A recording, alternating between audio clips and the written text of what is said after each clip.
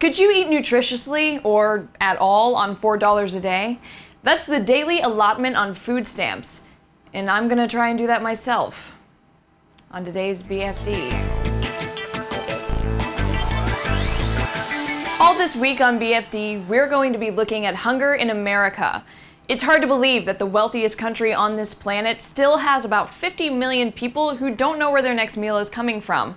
That's roughly 16% of the population in both urban and rural areas. Hunger Week isn't just about not having enough to eat, it goes beyond that. Many Americans can buy food, but they can't necessarily find or afford healthy food.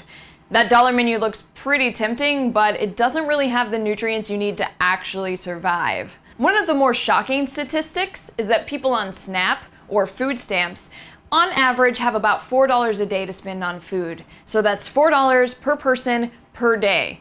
To explore this, I decided that I was going to try and eat 3 meals today on $4. Alright, so I hit up my local grocery store, and this is what we got.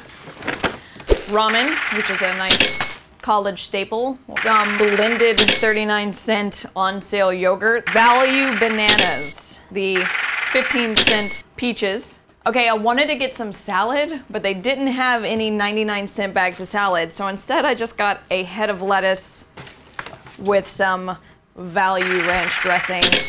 I was hoping the ranch could be multifunctional, maybe. An apple. A raisin bagel from this morning. So I've got my bananas and bagels for breakfast, my pseudo salad for lunch, and the discount bin plus ramen for dinner. Do I really have to do this? All right, so that was breakfast. Pretty dry bagel.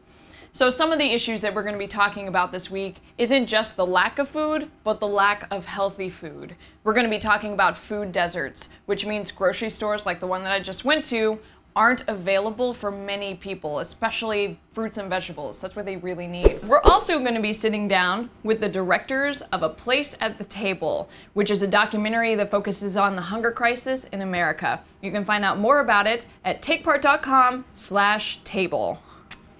Hey, we just gotta remember, 50 million Americans might not have food tomorrow. And that's 1 in 4 children. It's called food insecurity, and no one should have to deal with it. All right, guys, leave us your questions and your comments, and we'll get back to you on Friday on our BFD Talkback. Also, check the link in the description below to find out more on the hunger issue and how you can help solve this problem. For BFD, I'm a very hungry Marisha Ray. Don't forget to subscribe. Oh, I got a big glob of ranch in that one. Sorry. Oh, that is a bad idea.